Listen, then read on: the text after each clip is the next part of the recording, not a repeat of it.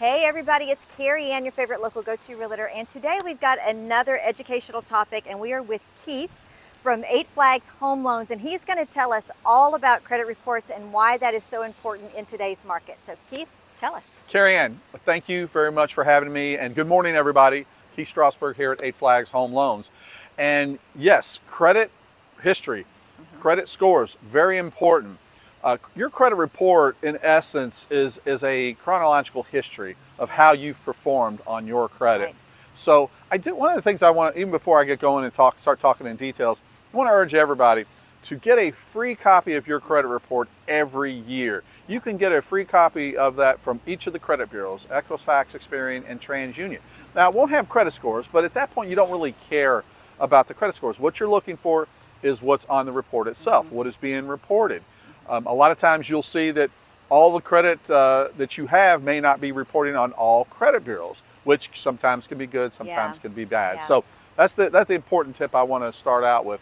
But again, when it comes to credit and credit scores, it is so important when you are buying that home. Right now, mortgage rates are in the high 6s, which may not be ideal for us, right, Carrie? But Absolutely. but again, if you even want that, then you really need to get those solid credit scores. Let me ask you a question. You sure I'm can. sorry. Yeah. So can you tell us just a little bit about what the credit score and how, maybe you're getting ready to, and how it relates to the rate?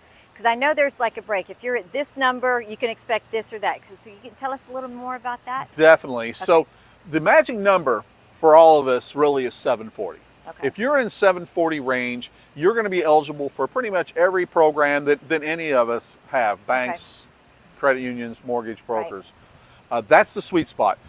Conventional loans are really the cheapest, best loans out there, period. Right. So you really have to have those 740 credit scores. Now, the way the conventional loans are set up is every 20 points it's below. So for example, if you're 720, there is a pricing hit. It doesn't necessarily mean you're going to get a lower rate. It's just that rate is going to cost you a little bit more. Right. Every interest rate that you see advertised, it has a cost behind it. Right. So if you keep going down, let's say 700 or even 680, then you're looking at higher costs, which then can start translating into higher interest rates if you don't want to spend the money to get the lower rate. Right. Which is a buy down.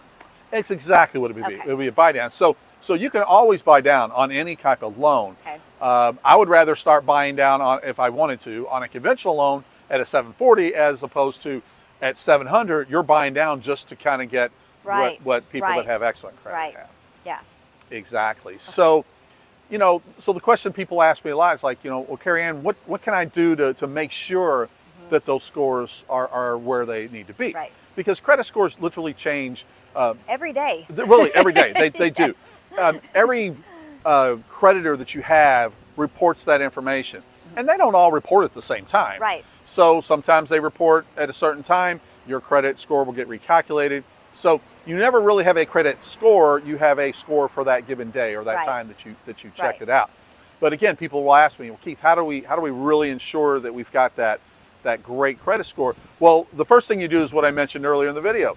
You see a free copy every year. You see that report. Because there's mistakes on there. A lot of times there'll be things on there that either shouldn't be there, things that should have dropped off, or something like that, and that can really affect your credit score. And if that happens and you dispute it, it can take a while for it to come off. So it's what you're saying is such solid advice to make sure you're checking that out every year. Without a doubt. And I see that all the time, especially when folks are helping or like repairing their credit. Right. So, okay, I paid off collection A, collection B. Yep. Well, that's great, you paid it off.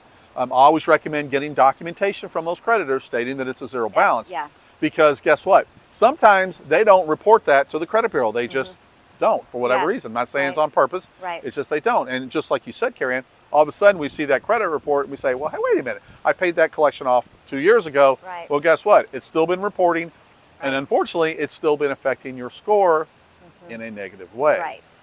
So that obviously, seeing the report, that's the first thing you do. Yeah. The second thing is just the way you manage your credit. And one of the things that I always recommend is, you want to use credit. Don't be scared of credit. Don't say, oh gosh, I'm not going to have a credit card. I'm never going to buy a car or whatever. That's dangerous too, to have no credit. No credit is actually worse than bad credit, because bad credit can be repaired with money and settling things out. No credit, the credit bureau does not know how to grade you. Think of back when you were back in high school and your teachers gave you a grade. In essence, you were being graded every time you see a credit report. And so how you're performing on that credit is everything. So again, don't be afraid of it. But what I don't want you to do is go out and get 10 credit cards. That is probably the worst thing that you could possibly do. One of the things that will really torpedo a credit score is if the credit bureaus see a trend of maxing out credit cards. So they see credit card 1, they see it maxed out for an extended period of time. All of a sudden, credit card 2 comes on to the report. And now all of a sudden, that balance has gone up high. Unfortunately, what happens is people start chasing it and they start getting more credit just to maintain their lifestyle and really not even paying off that debt. It's kind of the old toilet bowl thing, to where eventually it just kind of for sure. You don't really get out of that. So I think the sweet spot, in my opinion, is 2 to 3 credit cards. 2 to 3 I understand that. So let's say you have one that's just the basics. I'd use my groceries, gasoline, that type of thing. Maybe you have a great program where you get rewards or something. I got no problem with that. That's awesome. But you want to use the credit to show the credit bureaus that you're using credit, but you have to use it properly. Got to be responsible. That's the key word. And as in life, you be responsible.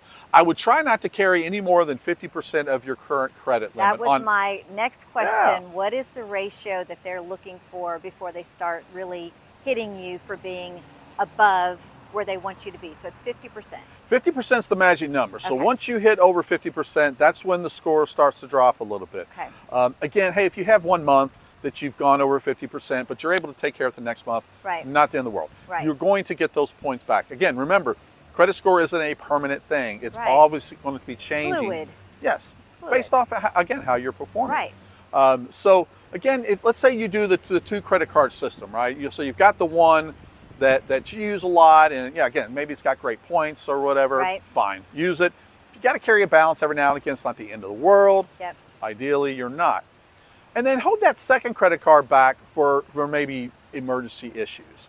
When the car breaks down, when someone has to go to the doctor and maybe you're incurring some bills like that. Not to say you'd ever use that card. I would periodically put something on it and pay it off, but maybe just hold that one back for those type of emergencies. Because again, a lot of times what you see happen, if you just run with the one credit card, then all of a sudden you've got the emergency. Now you're maxed out. Then you're good. Then you're getting the second credit card. Well, then the credit bureau sees that. They're going to downgrade you until they see how you're managing that second card. Now, what happens if you have 2 or 3 cards, like you're suggesting, and you had a balance, and now you've paid them all off, and they've just been sitting idle for months and months and months? Is that good or bad? That's a really good question, Carrie Ann. I get that question a lot. And a lot of it is depends on what you're going to be doing. So, for an example, if you know you're going to be making a big purchase soon, you're going to be buying a house, for example, I would leave them alone. One of the things that the credit bureau looks at too is, of course, how you perform, but they look at how you perform with the available credit. So, perfect example. Let's say I have 3 credit cards with each have $10,000 credit limits. So I have $30,000 to eventually really to tap into. So let's say I'm doing a really good job with that. Let's say maybe I'm only carrying maybe $1,000 or $2,000 on all 3 together, and I'm paying them off, but I'm managing it really well. Well, your scores are going to reflect that. You're going to have 740 scores, right? So, well, if I were to decide, you know what, maybe I don't need those other 2, I'll just go ahead and cancel them. And now all of a sudden you're carrying a, let's say, $5,000 balance on just the one $10,000 credit card. Well, now your ratio has changed. Instead of around 10-15% because you had the 3 open. You've got the 1. So now they look at it and say, oh, okay, well now we're over 50%. They start hitting your scores. I don't know that I've ever thought about it that way. So that's really good information, because I would have thought maybe the opposite. So that's really a good way to think about it. So they're looking at the 3 credit cards as a whole, as far as how that 50% max or lower. And if you have 1, that makes really good sense. And again, if they're your 3 favorite credit cards, you love them, you keep them, that's fine. Maybe you're not paying an annual fee, maybe you're getting great points, whatever.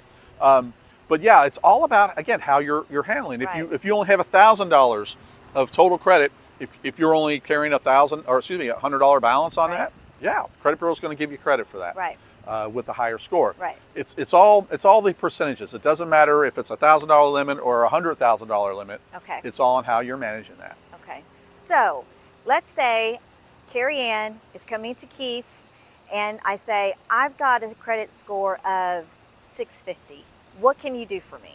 So that's a good question. Good news is you can get a mortgage at 650. Okay. You're probably not going to get a conventional loan unless you have a 20% down. Okay. Because the PMI will really be high. Again, Right. if you remember on conventional loans, it gets more expensive. Well, Right. if you put less than 20% down, the PMI on a conventional loan gets that could really be expensive. It could be $150, $200 or more. It can be a lot Yeah. depending on that low score. So Right. most of us, really anything under 700, unless they have a substantial down payment, now we're looking at the government loans. Now we're Okay. looking at your, if you're a veteran, of course, we're going to look Right. at VA, but we're going to look at FHA and USDA rural will be the two options there. The Right. good news is at 650, I can get a mortgage for you. Okay. Also, it depends on what is causing the 650. Okay. If it's something like just a couple of medical collections, again, Right. no big deal. The only time you get in a little bit of trouble is if the 650 is based off a delinquent student loan. Oh, that is the biggie. dreaded student loans. The dreaded student loan. The student loan is the only debt that if you're showing delinquent on, Right. you cannot get a mortgage. Okay. So regardless of what you feel about that, good or bad, Right. that's the rules. Right. So I recommend to anyone watching this video, make sure that those student loans are up to date. Make sure they're being paid on time. And that's new. A lot of people who have been kind of not having to pay on those student loans now are suddenly having to pay. And even though there's some good programs to help you with that, that hasn't been on anybody's mind Right. for years. So You're absolutely right. You need to make sure that's on your radar. Very much so. And the good news is those student loans have not affected your score. So when they were just sitting idle, Right. that's good. So really the credit bureaus have not been grading you one way or the other based Right. off those. Well, guess now that payments are needed to be made, again, it's just like any other type of an installment account. With the installment accounts, it's pretty straightforward. You just pay what they tell you to. Right. And as long as you do that, you're going to be great. Right. You're not going to get extra brownie points by paying more, unlike you would with a credit card. Right. You stick with the Maintain. terms. Right. Maintain. Yes, Stick with the maintain. terms. And then if you've got extra money, then and I always recommend taking those to the credit cards. Okay. Because then where you're going to get a little bit of movement on the Okay. credit scores. So to make sure, Keith, that I understood that, so if you have student loan and it's $500 a month, if you paid $600, you don't get brownie points for that.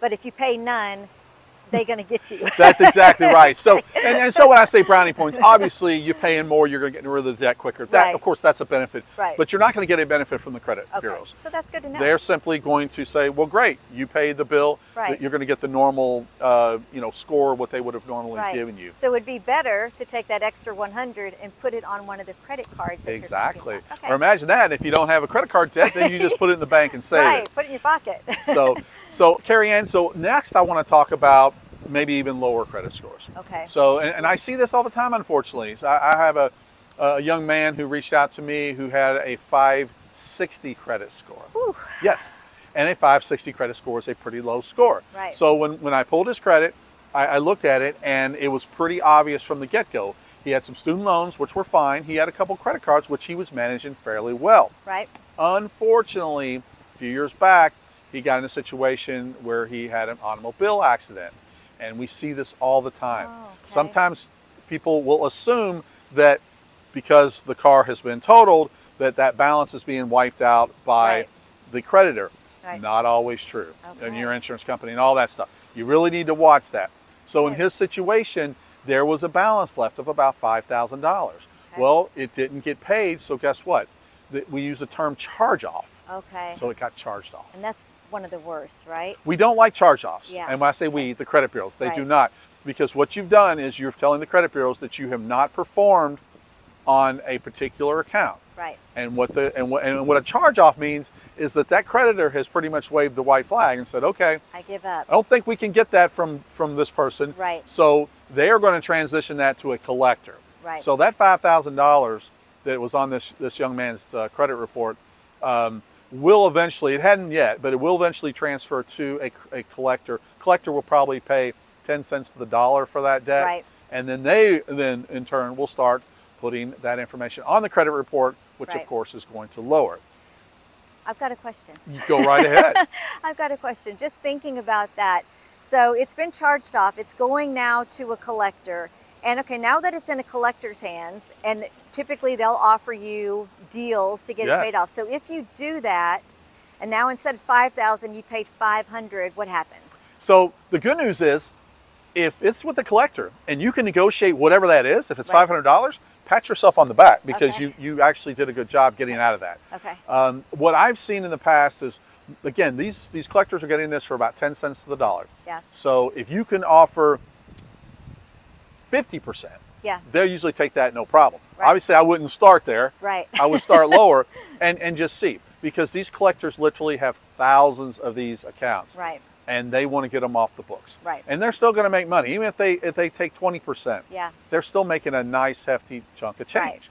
So it's funny, if you ever see these advertisements about people that'll give you credit repair, Right. this is what their version of credit repair is. Right. What they do is they tell you to stop paying all your bills, your credit scores go Yeah. to 400s, Right. everything gets charged off, and then they turn around and negotiate those with Right. those collection Yeah. companies. That is not a good way to do it. First of all, you don't need to pay them to do that. You could do Right. that on your own, Yeah. but that's not what I would recommend. Right. I would always recommend trying to work something out with the original creditor, which the example I just gave you, that gentleman actually is doing. He's more comfortable doing it that way since Right. they still have the account, Right. and he's actually set up a payment plan, which Right. is fine. Yeah. Unfortunately, the payment plan will take a little bit longer for his credit score because they're still going to report it charged off until he's completed the payment I got you. program. Okay. Okay. But for him, it made more sense. And again, the rest of his credit was pretty solid. Right. So once we start showing some positive payments on that, we are going to get some points. Mm-hmm. We should be able to get him towards 600 pretty soon, to where we can then get him into an FHA How loan. long does something like that take? So let's just use him as an example with his low score. On average, how long would it take, if he's doing everything right, for it to get back to a place where you could really do something with Yeah, it? that's a good question, Carrie Ann. So unfortunately, the credit bureaus don't work as fast as you and I do. Yeah. So I've told him every bit of 6 months. Okay. Every bit of 6 months. Okay. And during that 6 month span, to make sure that everything he's doing is managed properly. That means no high credit card debt, and obviously just, it didn't really have, he had some student loans, but Right. again, just pay those installment accounts as they ask for. And if you'll do that, along with, again, what he's already doing with that bad account, then everything should go up. He Right. also did have a medical collection on there, Okay. which again, medical collections, mortgage lenders do not care about them. Right. But if your scores are low, it's really a good idea to go ahead and settle those out, because Yeah. they always get sold to a medical collection company. Right. And this one was $200. He'll be able to settle it for $80 or whatever Right. it is. Right. And it'll be a really quick fix. Right. Again, the lower the debt, the lower impact it has on your scores, either up or down. So it's going to have a small effect, but it'll still have a positive effect for Okay. doing that. Okay. So I believe in 6 months, this gentleman will be on track to where we can get him some financing. That's good. That's good for him. And always that you're able to help him, of course. So any other tips that you have about credit? You know, the only tip I would have, and I will share this, is obviously if you're by yourself and it's just you, then, do what you can to create a budget for yourself and try to understand, how you're managing your money. Not just for credit cards or whatever, but just in general. In general, yeah. If you're with somebody and then all of a sudden you have two people that you're handling this Right. for, again, make sure whichever one of you is like really involved with or really wants to do it, make sure that person is handling the debt. Right. Unfortunately, I run into a situation where young couples will have low credit scores, and one of the first questions I'll ask them is like, well, who's handling the money? Right. Well, he kind of does a little and I kind of do a little. Right. I don't recommend that. I recommend one person just taking it, Right. embracing it, really Loving it hard. yes, because it's very important. I look at credit reports and credit scores as the foundation of Right. your credit Right. and of your financial being, right? Yep. If you don't have solid credit, everything else gets more difficult. Right. You- And that means everything, not just for a home loan, all across the board, car loans, everything you do is affected Oh, very by that much so. credit report. You pay a higher interest rate on your credit cards. Right. A lot of You- people don't know that. You pay higher homeowners insurance premiums Right. with lower credit. Right. Because believe it or not, the insurance agents pull what's called the insurance model Right. when they pull your credit. Right. And it's different than a mortgage model Right. or a consumer debt model, which credit card companies pull. Right. So it does affect what you're going to pay for homeowners insurance. Right. So again, think of it as your foundation. Right. And if you have a solid foundation, you've got good habits, good spending habits. Right. You're using credit, but using it properly. Wisely. Then your scores are going to be fine. To within Right. when you talk to me, I'm going to get you pre-approved. And then I'm going to hand that letter to you, Carrie Ann, Right. and you're going to go out and you're going to find them a house. I'm going to get them a house. Well, this has been great. It's always so good to have you and talk. There's always information that I'm learning that I didn't know before, which is going to help me with my clients. But I know that you just do such a good job with your people, and trying to keep them educated is the key to the whole process. Yes, ma'am, it sure is. And Carrie Ann, thank you again for having me. This is a beautiful day on Amelia Island. It is. Thank you for letting us come outside. This is fantastic. And again, I look forward to our next meeting. Yeah, we're going to do it again. Keith, thank you so much. Okay, everybody, this is Carrie Ann again. I was with Keith from 8 Flags Home Loans, and he is always giving us great tips, so look for us again, and we hope to see you guys soon. Take care. Bye. Bye.